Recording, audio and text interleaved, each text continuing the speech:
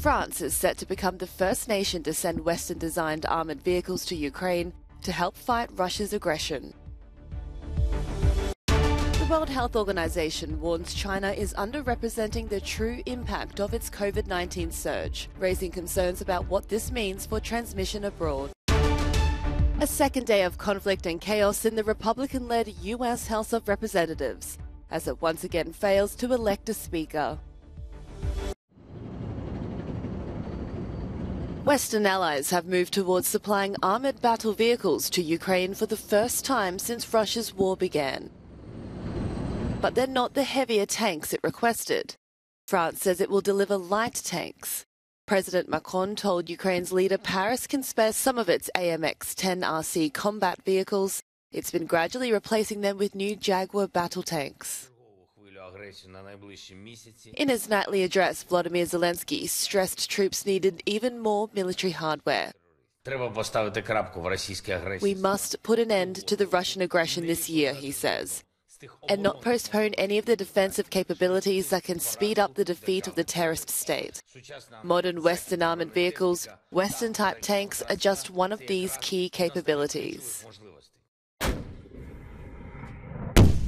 Meanwhile, Russia claims a continued offensive in the direction of the Donetsk region, which it partially occupies. It says it has successfully repelled Ukrainian counterattacks in the south.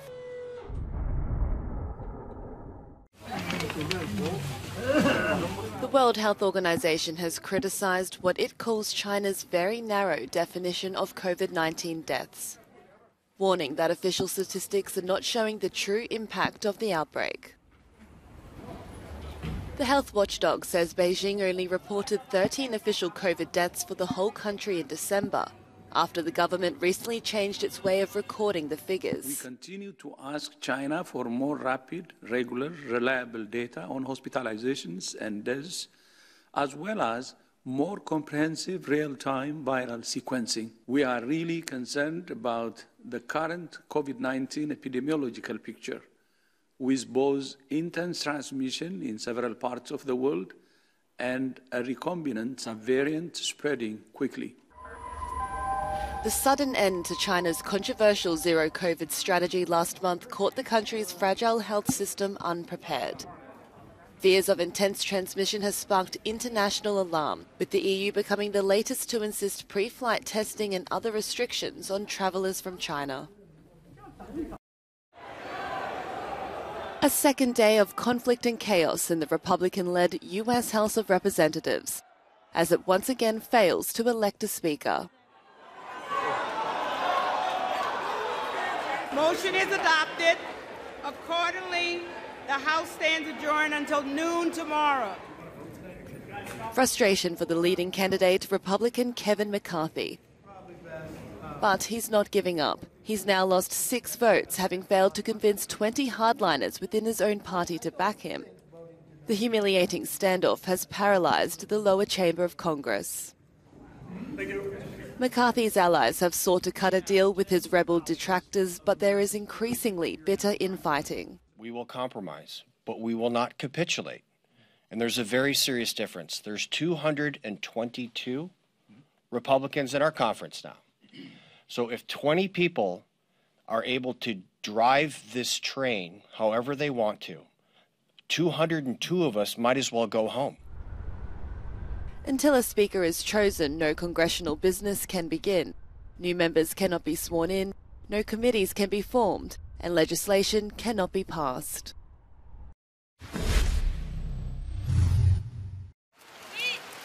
The so-called Elgin marbles could soon be returned to Greece, as the British Museum reportedly closes in on a landmark deal. After decades of pressure from Athens, the controversial marbles could be part of a cultural exchange agreement.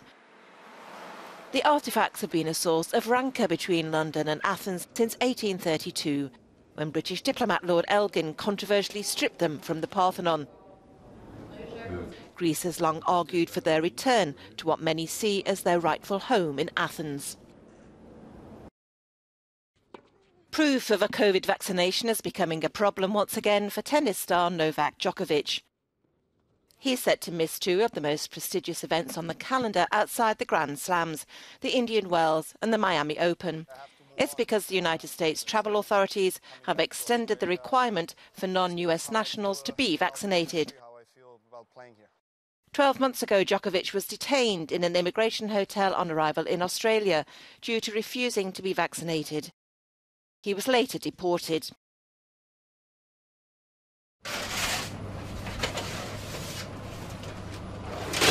Recently described as 250 grams of magic and perfection by France's president, the baguette is also at risk from surging energy prices crippling Europe. Some bakers say they can no longer afford to fire up their ovens, and sharp hikes in the price of butter, flour and sugar are also taking a toll. The French government is rushing to save traditional bakeries from closing, with the economy minister announcing a survival package to help tens of thousands of bakers. The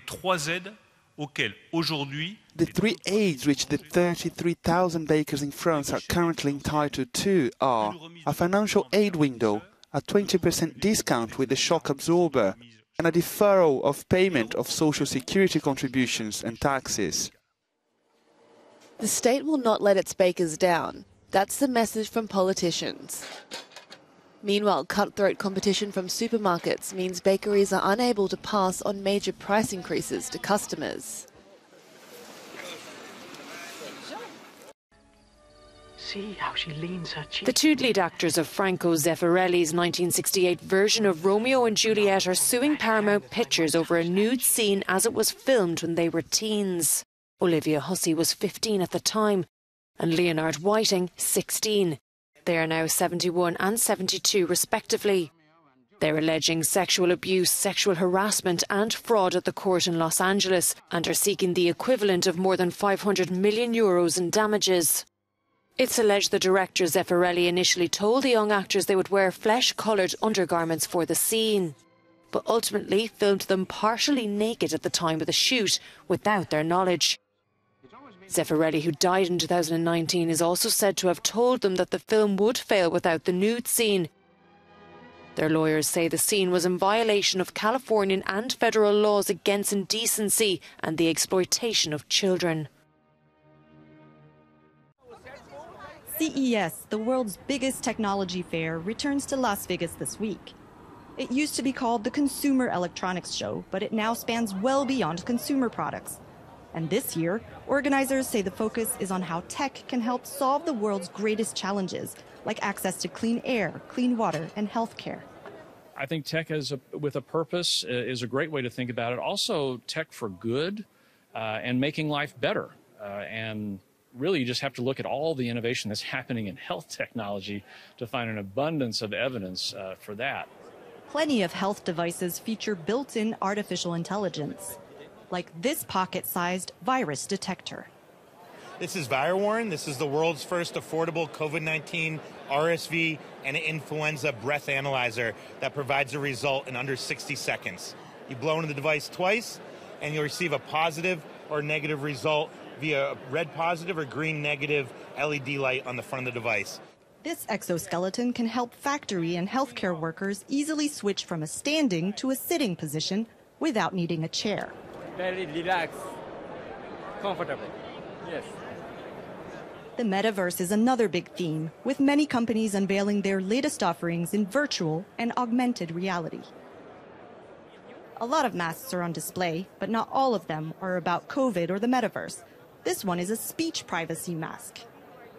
You can have your own sound bubble to create your own talk and to have your own sound privacy without disturbing the other, but also not sharing any information you might not want to share with anybody around you.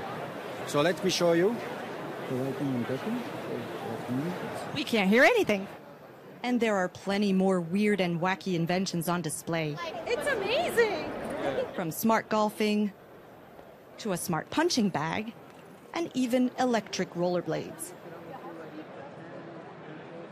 Organizers are hoping the show will look more like it did before the pandemic, and around 100,000 people are expected to converge here this week, eager to get their hands on the latest innovations and gadgets. Natalie Hewitt, Euronews, Las Vegas.